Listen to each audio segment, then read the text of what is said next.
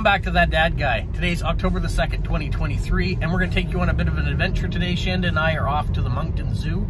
It's located in the north end, so I'm going to show you as we get a little closer. There's a lot of tourist destination stuff there. The most important of them is Magnetic Hill. You've heard me talk about it before.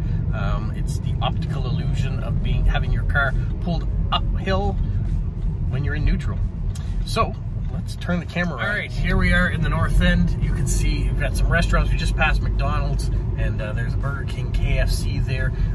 On the right-hand side, you can go to the Moncton Golf Course. There's a motel. This side, they've got go-karts, butterfly world, a driving range, some bumper boats, some other things like that. And here is Magnetic Hill. So you're welcomed in. You've got the Magnetic Hill sign there. Two options. You can go to the left and go down to Magnetic Hill, or you can cross this covered bridge, which will take you over to the little wharf where they've got some shopping. Directly ahead, we've got the Moncton Zoo where we're headed, and you can see as we come along here that the trees are starting to change colors in fall. The little shops are now closed for the season because they all pretty much close up at the end when it's Victoria Day, or Labor Day actually, yeah, Labor Day. They close. And then straight ahead here is Magic Mountain, which is the big water park. That is now closed for the season. So the only really thing active is the Moncton Zoo.